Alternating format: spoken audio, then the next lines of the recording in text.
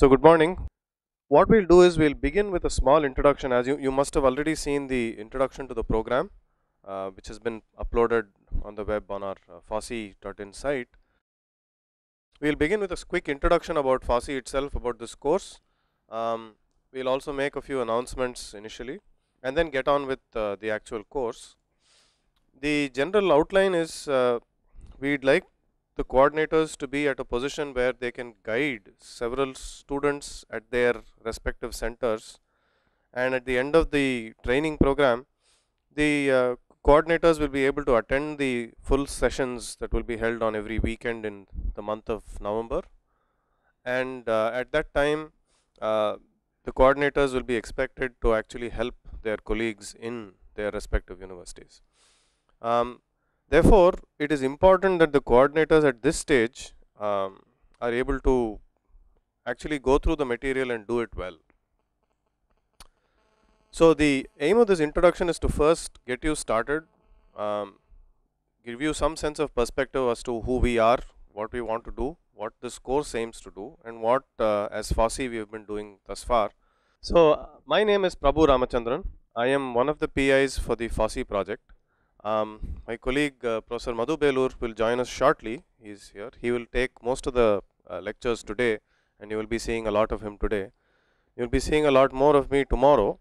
And both of us are faculty members at IIT Bombay.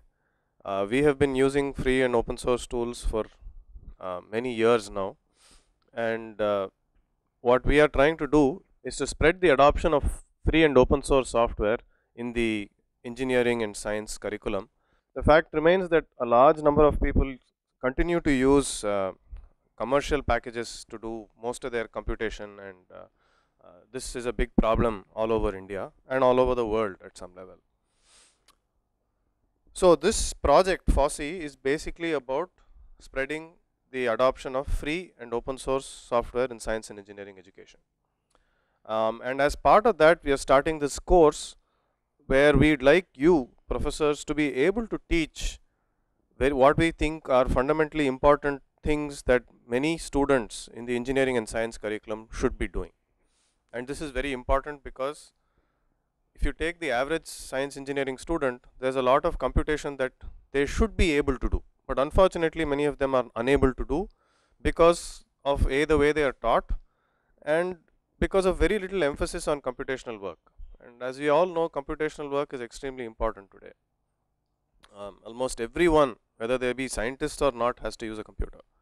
And what we are trying to teach is a good set of tools with which people can use the computer effectively to do their computation. And this course aims to do this. So before we move on, a quick outline of this session itself. I'll first make a few announcements which are crucial to this course, and then I will get back to the topic of FOSSEE itself and explain as to what we have done so far, what we do, and how we believe this course will benefit you. The first thing is, some of you have not taken the Moodle test. I think 10 people so far have taken the Moodle test, and the average scores of the people who have taken there is pretty good. It's reasonable. It's about 5.5%, which we are reasonably pleased with, but there needs to be improvement on that. But as regards the remaining 13 people who have not taken the test, the news is not very good. The problem is, without attending the test, there is no mechanism for us to assess or for you to assess the fact that you can actually handle the classes that you will have to handle, and you will have to answer questions, you will have to be fairly comfortable with the material. And unfortunately, this will not be possible if you do not take the test. So we are taking a very strong stance on the tests that you will have to take. We will give you one more chance and only one more chance. Between 11 to 11:30 there is a tea break. By that time, or during that time, or by that time, it's up to you. If you have not taken the test, you will be debarred from attending the course further, and there will be no change in this policy whatsoever. Okay, no special considerations of any kind will be admitted in this case, because we had asked you to register a long time ago, and we had asked you to read up. All of the material has been made available, and what we are asking is not very difficult. And the questions are themselves very simple. It will hardly take you 10 minutes if you are comfortable with the material. And even if you don't do well, it's okay, because then we'll have some reasonable idea of what the audience is. Then we'll know what to cover, what not to cover. And then again, it's only a reflection of how hard you have worked. So you should not take the test personally in this initial case, but it's important that you do take the case, because if you do not take the case by 11:30, you will not be allowed to attend the course. So kindly, even during the tea break, by all means, feel free to take down to attempt to take the test on Moodle. It's available on Moodle. In similar fashion, we will have another test today evening. And in this case, since you're all on A-View, so most of you will be forced to take the test. We urge you to take these tests very seriously, because it gives us immediate feedback as to how well you have followed the material and who needs help. We have also set up a structure by when you can ask questions on Moodle. There's a chat forum, there's a news forum. We will try to make ourselves available every day. I believe Srikanth Patnaik is available after 3 o'clock. So 3 o'clock onwards, 3 to 4 every day, Srikanth Patnaik is available to answer your questions on the Moodle chat forum. So you can ask him questions every day. So I urge you to make good use of this facility that we are providing you. So we'll have a test again today evening, and tomorrow morning. So today evening's test will be quick, will be about 5 to 10 minutes. Tomorrow we'll have a longer test for about 20 minutes, or maybe half an hour, and that will be a review of all of the material we have done today. Therefore, you are expected to go back and quickly review the material that you have learned so far. It will not be unduly hard or difficult, but it will involve effort. So I urge you to pay attention today. If you have questions, please ask them. Tomorrow morning after the test, we will be covering Python, and then tomorrow evening we will have again a quick test, maybe 10 minutes or 15 minutes, and on Tuesday again we will have a test on Moodle that you can take any time of your convenience and complete it by Tuesday. And if again you do not do that, it reflects very badly, and we may have to consider not continuing you in the program. Please understand that we are not trying to make your life difficult. We are just trying to make sure that you are able to follow the material. There is no other mechanism for us to assess, and these tests are not too difficult. So therefore, please try to attend. So moving on, let's get back to the agenda on hand. We will now get back to what FOSSEE is all about. Basically, the FOSSEE project is funded by the National Mission on Education through ICT, which is an MHRD funded project. And the IIT Bombay group is focusing on actually two major packages. One is Python, the second is Scilab, and Sage is a package that's written in Python, so we also try to push the adoption of Sage itself. I'll get to the details of each of these projects in a bit. What we'll do is we'll summarize the activities that we have undertaken so far, so you have some appreciation of the kind of things that we're doing. The sad state of affairs in Indian education is the fact that ICT has not been used as well as it could be, and many of the projects, including the one that we currently have,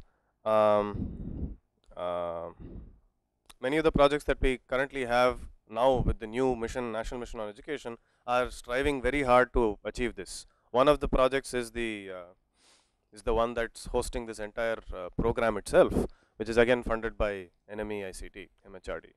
So FOSSEE is one more project among the various projects that are funded by the NME ICT, and the mission has been in action since 2009, and FOSSEE also submitted a proposal in 2009, and we have been active for the last 2 years.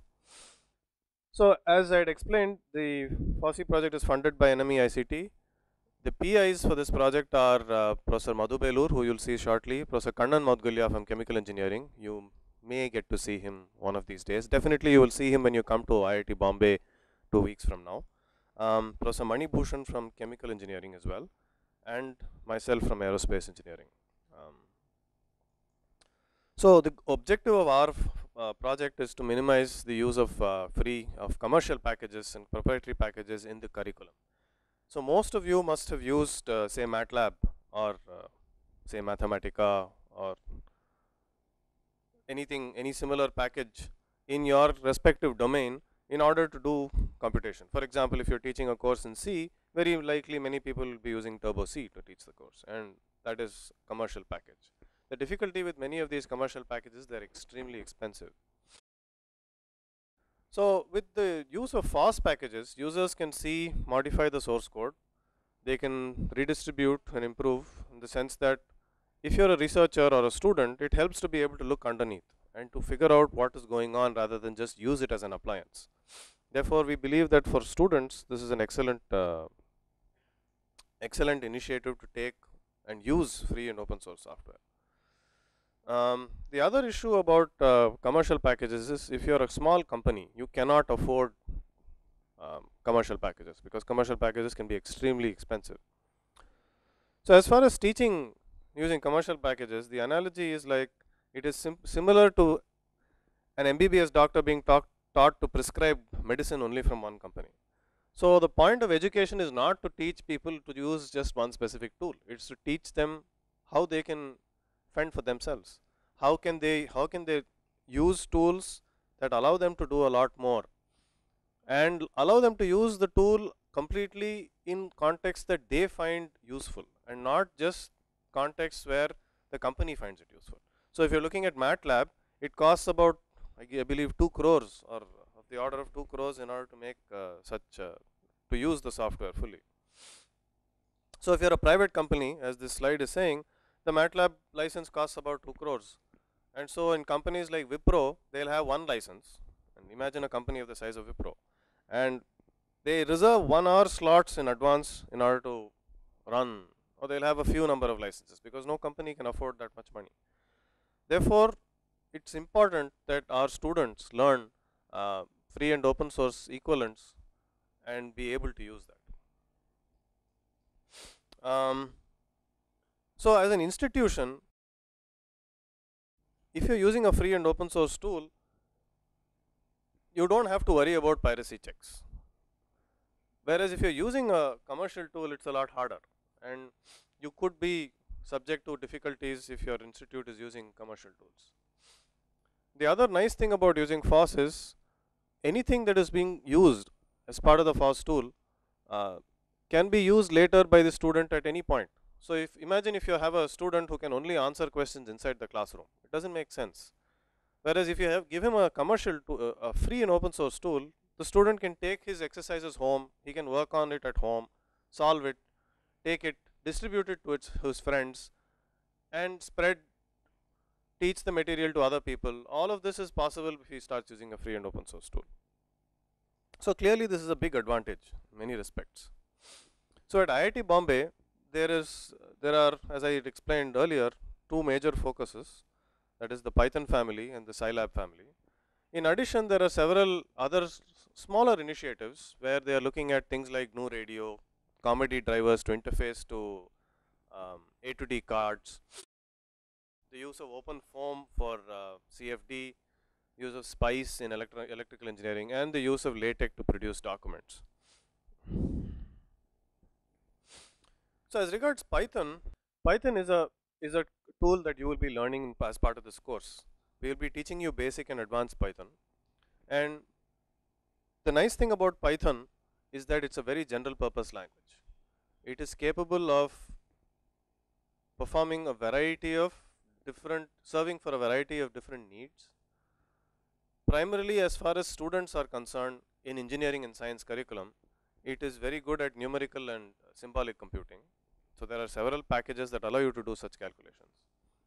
And in addition to that, it provides what's called an interactive interpreter that you will be seeing over the next few days.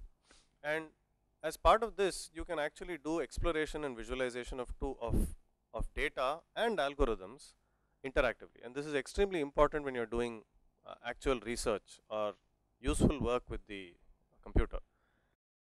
I will demonstrate several of these tomorrow, but the point is, Python is a toolkit for diversity. It allows you to do a great many things, like numeric symbolic computation, exploration, high performance computing, parallel computing, you can build user interfaces, you can build web frameworks, you can generate web pages, and a whole variety of other tasks. So it's a general purpose toolkit. So if you looked at something like MATLAB, it is designed specifically to do numerical computation, and only that.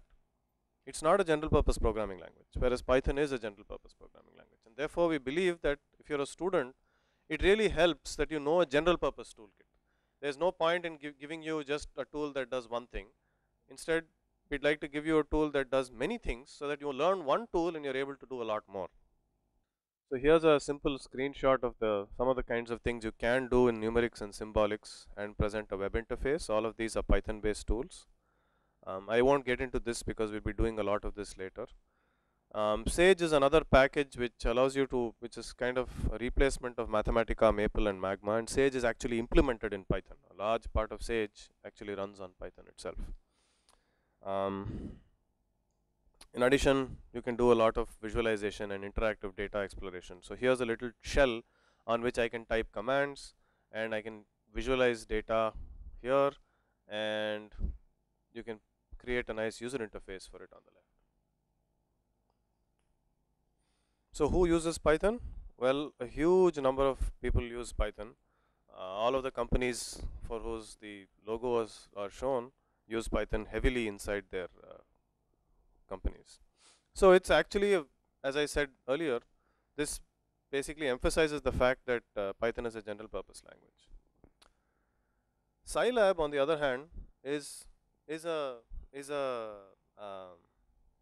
direct replacement for MATLAB. So if you are used to using MATLAB and you want to switch immediately, Scilab would be an excellent choice to use. Scilab also has something called XCOS, which is a Simulink equivalent, which many other open source MATLAB equivalents do not have. And for those of you who don't know what Simulink is, it's basically a block diagram based simulation. So you can create these little blocks, connect them, and it will simulate a particular scenario that you're trying to simulate. And it's something that's very popular and used a lot. It also lets you do numerical methods of various kinds: signal processing, control systems, hardware and loop simulation, data analysis and regression. And Professor Madhu Belur is actually the one of the main people behind the Scilab efforts in the FOSSEE project. So I'll just hand it over to Professor Madhu Belur, who is a PI of the FOSSEE project, and he is actively involved in the Scilab parts of this project. Good morning everyone. I am the other person who will help with the software and software development techniques for engineers and scientists course. So today is what I will cover. Only initial part is where Prabhu and I are doing it together about the introduction. So as I said, the Scilab aspect is more that I look into along with my colleagues Kannan, Modgalia and Mani Bhushan. So Scilab is a perfect replacement for MATLAB. MATLAB is extremely commonly used across Indian colleges. It is a pity that so much money is spent on MATLAB licenses in academia and much more money is spent by research institutions, by corporate world. So Scilab we are popularizing because it is a perfect replacement for MATLAB. So let me go over the slides about the capabilities a little fast. Let me tell you, the slides will be put up on Moodle, hence no need to spend time on taking down notes. Also that will help us do this introduction faster. Yeah, so these are for example capabilities of Scilab. This is about XCOS, which Prabhu Ramachandran talked about. This is a block diagram simulation. These are some plots that one can generate. This particular XCOS file is there inside demonstration for the Lorentz model. So these are some of the capabilities of Scilab. As far as accuracy is concerned, it is commonly believed that MATLAB is more accurate than Scilab. So this is really wrong. The two accuracies are exactly the same.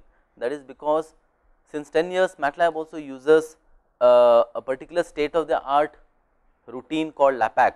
These are state of the art routines for all numerical linear algebra.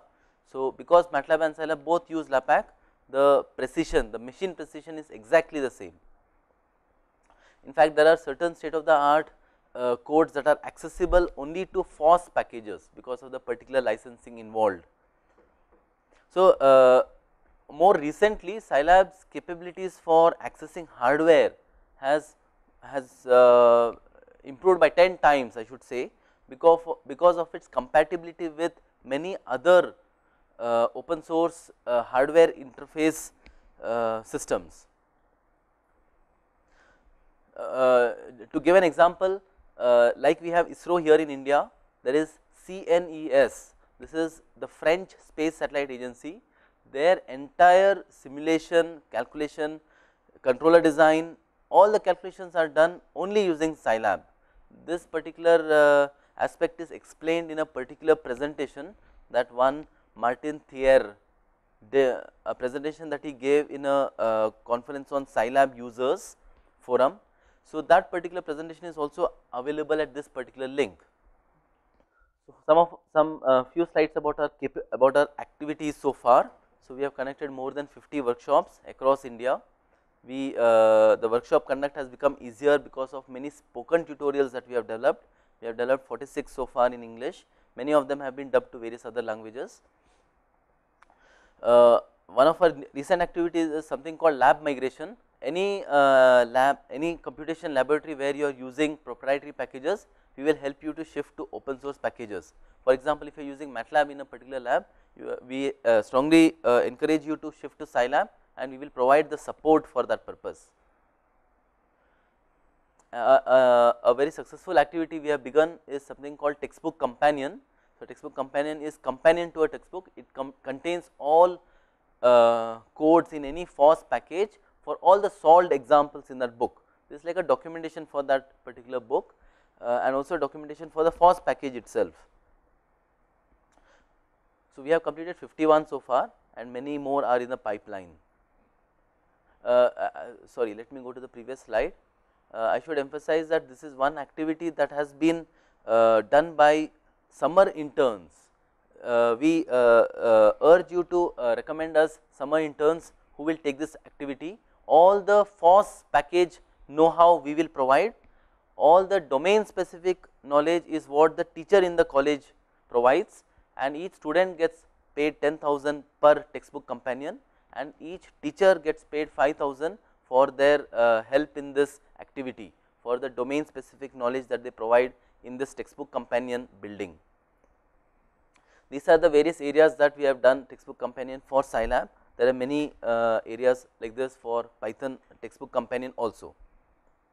So, since the slides will be available, we will skip the not urgently relevant slides.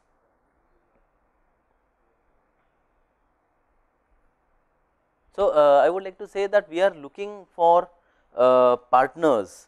We would like to partner with institutions, with individuals who will help us propagate the use of FOSS packages. We will also financially support this. Okay, that finishes our presentation. If there are any questions about the presentation, then please ask us either using the audio or using chat. We are taking up some questions from MES Pillai Institute. Hello. Yeah, we can hear you. I want to know that whether the Python can be used to generate the web pages also. Yes, of course. Yes. We can generate the web pages. Web pages can be designed, can be developed in Python. Okay. And which tool can? Okay. Thank you, sir. Oh, thank you. What can be used for generating web pages? Just a minute. Well, if you're just trying to generate static HTML pages, it's just text, so it doesn't really make a difference. You can easily generate the HTML. But if you're looking to do web framework related development, there are plenty of frameworks. There's something called Django, which is something I would recommend. But so it really depends on what you want to do. If it's just HTML, static HTML, that's straightforward. It's easy with Python. You could even do it with a shell script, for example. What is crucial is whether you're developing a web service and things like that. Okay. Now we have to write the HTML pages. We cannot. We do not have the ready-made tools for creating your HTML pages. No. So Python is a programming language which is going to allow you to do a lot of things. It's not a HTML editor.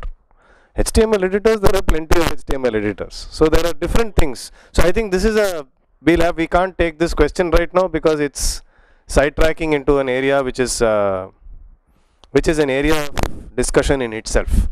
So this, so I'd rather not get into the details of that. But the point is, it's a lot more complicated than than I can answer right now. Thank you. Can you please introduce yourself? You're from Periyar, Maniyamai, Tanjavur. I am Samson Ebenezer. Yes, I have one doubt. Yes, please. Sir, I am from IT department. Okay. IT department, computer science. Okay. But mostly these Python and the Scilab are scientific purpose. That means that will be mostly used by the triple E persons or mechanical persons. Not Python. Scilab, Mechanical yes. engineers, Yeah, the Scilab is not used by IT people. That is correct. Yes, okay. Yes. So your question is, can you? Okay, sir. Okay. So using Python, can we develop our small softwares like web pages or other things? Any application software? Can we develop that? Okay. Yes. So the answer is you cannot. You can develop small programs. You can also develop very big programs. You can do both. You can do all kinds of development with Python. Yes. So another one doubt, sir. And from November, we will start that workshop Yes. for the staff members. Yes. Can we include the staff members from triple E, mechanical and In fact, thank you EC for asking people this question. to attend the workshop? Yeah, thank you for asking the question. That's a good question. We actually want people mainly from triple E, mechanical and other departments to attend this, and IT also. But the idea is we want these people to be able to use it in their work, and we are teaching them, actually we will be teaching them more software engineering and those kind of concepts which we think are useful for everybody. Mostly IT people will be aware of it already, but these people will not be aware of it. Therefore we encourage you to strongly call all of such people in all the institutions. Okay. Thank you very much. Okay, sir. Okay, thank you, sir. Thank you. So this is from, can you introduce yourself? You're from Shastra University. Hello. I'm Sairam from Shastra University. Sainath, okay. Hello Sairam Sainath. from Shastra University. Sainath, okay. Hello Sainath. Yes. Actually, what's the difference between the Python 3.2 version and Live Python? What is the difference between? Oh, Live Python is the DVD that we sent you. Okay. So 3.2. So this I'll answer tomorrow. Can I answer this question tomorrow when we do Python? It's basically the Live Python has a 2.7 0.1 or 0.2 release, and we will be using 2.x for the course purposes, for the simple reason that a lot of the scientific packages still run on 2.x. 3.2 is the next version, but many people have not yet migrated. Therefore we are sticking to 2.7 to keep everybody without having issues with installation and all of those kind of problems. That's all. So hello, we are switching to NJR Institute of Technology from Udaipur. Could you please introduce yourself? You have a question? Yes, this is Piyush Javeria. I want to know, like you said, like there could be, you are looking for people who can be interested in working in FOSS. So can they be like students, faculty, and what type of research projects currently you guys are undertaking? Okay, the first thing is, these are not, sorry? You can please email us about this. The point is, these are not research projects. We don't do research on FOSS here. What we are doing is trying to spread the adoption of FOSS. So none of us actually publishes papers based on this project. What we are trying to do is, because of our passion for FOSS and we believe that this is the right thing to do, we are trying to spread the adoption. So what it usually works out is, we have students from various institutes. So let's say there's a student in your college. He comes to you and says, I would like to do something. You can tell him, take this textbook, read, follow these spoken tutorials, learn this. You will also be, by the time you will know Python and what we are trying to do. And you can train the person and say, okay, take these spoken tutorials, learn the material, take this textbook, convert all the solved examples to something. He can come to you for questions and all of that. And then he can come here for a week. We will look at the material that he submits for that all of that material will be made available. So this is the textbook project, for example. So for more initiatives like this, please write to us. Is there anything else? No, that's it. Thank you. Thank you. So we are now talking to IIT Belur. Please introduce yourself and let us know what your question is. Sir, very good morning, sir. Good morning to you too. Hello. Yes, we can hear you. Sir, I am from Triple E. Yeah, I am Dr. N. Rajshekhar from Triple E department, sir. Good morning, Dr. Rajshekhar. Sir, I'm new to Python. Okay. Will it be an exact equivalent to MATLAB, sir? That is, in MATLAB we have coding as well as Simulink. Okay, so the question is Python equivalent to MATLAB? The answer is absolutely no. MATLAB is not a full-fledged programming language, Python is. MATLAB has a very different syntax.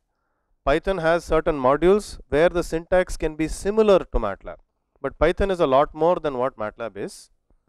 The second question is, does it have something like a Simulink equivalent? The answer is no, there is no Simulink equivalent. If you are looking explicitly for a Simulink equivalent, I would suggest you use Scilab along with Xcos. They are direct replacement. So if you are looking for same syntax from as MATLAB, similar environment as Simulink provides, you should try Scilab.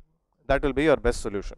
But the purpose of this course is to, so Scilab and Simulink are easy for you to figure out. It is not very difficult. What we are trying to teach in this course is to teach people what are the best practices for programming, like version control, to use LaTeX, to use Python as a general purpose algorithm writing language, and which extends beyond pure numerics. That is the point that we are trying to achieve here.